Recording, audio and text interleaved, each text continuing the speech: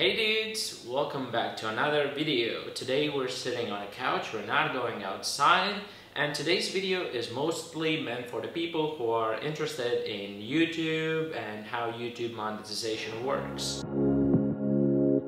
So if you're not interested in this stuff and you just want to click away, I'll totally understand and I'll see you in the next video. The reason why I want to make today's video is because I've noticed that there's recently been a spike of interest on how YouTube monetization works.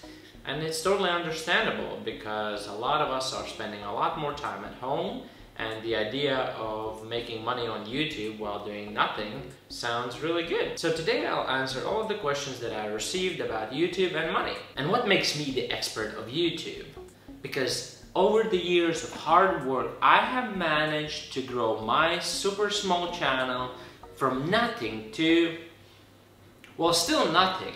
But hey, at least I will tell you how things really are, what worked for me, with no promises of 125-step program of success in 1 week. Because there's no such thing.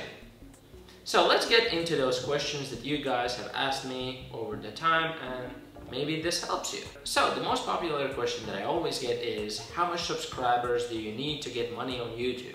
At this moment, to qualify for YouTube monetization, you need 1,000 subscribers. But 1,000 subscribers is not going to be enough because you also need to accumulate 4,000 hours of watch time on YouTube in the last year. Once you get both of those numbers at the same time, YouTube will start to review your channel if it's eligible for monetization.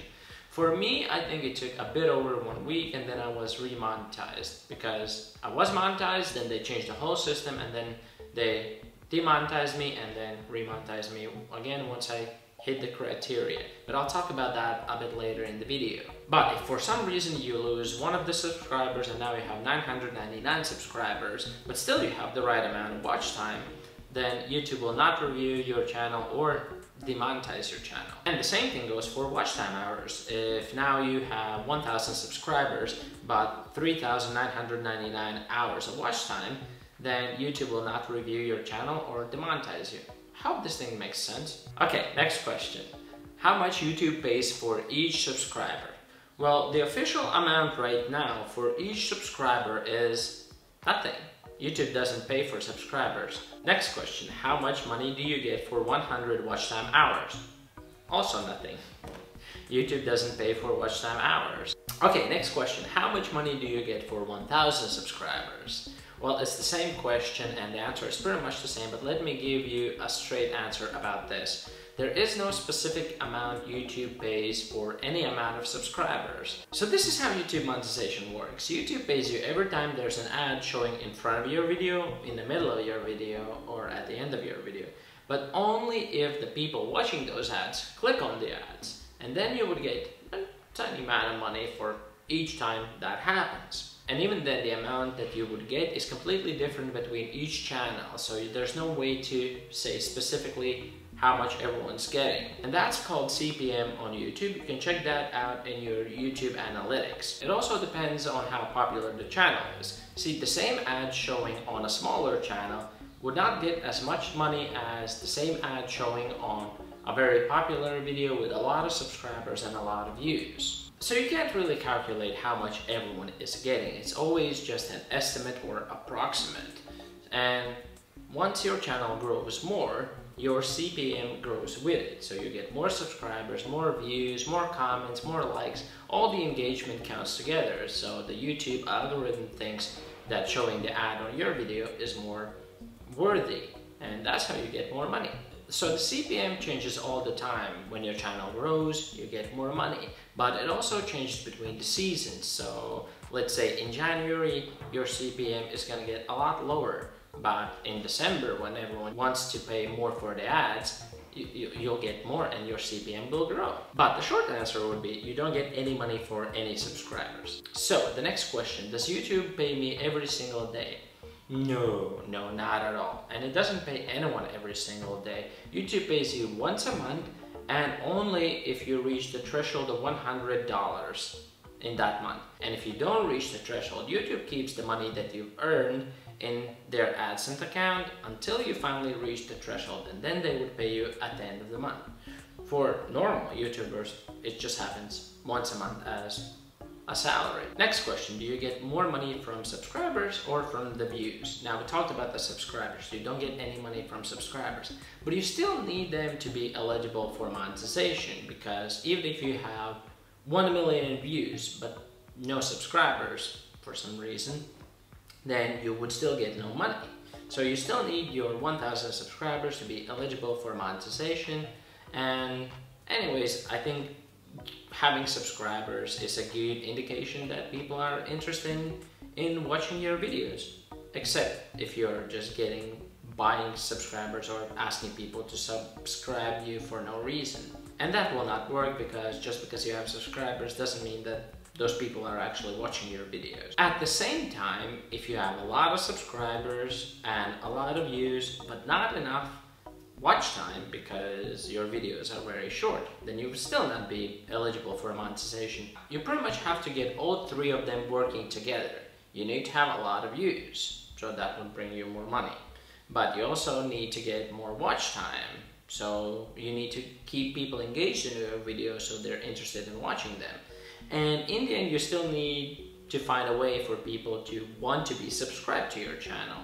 So all three things matter equally. Next question, which criteria did I use to reach the watch time hours? See, I really like this question, because when YouTube changed the whole monetization policy a couple of years ago, I had enough subscribers. I had a bit over 1,000 subscribers, but my watch time hours were way off.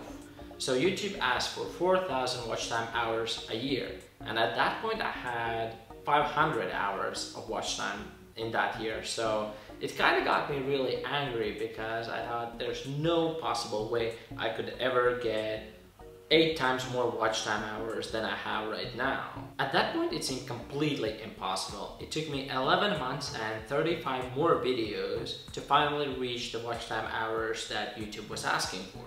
But hey, that's just me, because someone who's actually talented and good at making videos would probably do it a lot quicker than I did. So what I did first, I started making a lot longer videos, because usually my videos were 1 minute to 3 minutes long, and then I kind of switched them up and made them 7 to 10 minutes long. I also started making a lot more videos. I looked in my analytics and looked at the videos who are getting more views than others, and started making similar kind of videos to those. And I started working on my thumbnails and the keywords that I'm putting in the description, because all of that stuff matters. I also started looking at search terms. You can find them in analytics on YouTube, to see what people are actually looking for or searching for when they find my videos. And then I would make more videos about the things that people are actually searching for. And on top of all that, you also have to keep experimenting with the videos that you're making, because you can't keep making the same stuff forever and ever, especially if it doesn't work. But sometimes you really want to make this video, but you think, oh, this doesn't belong to my channel. And then you make it, and it turns out to be the best video that you've ever made, and people really like it.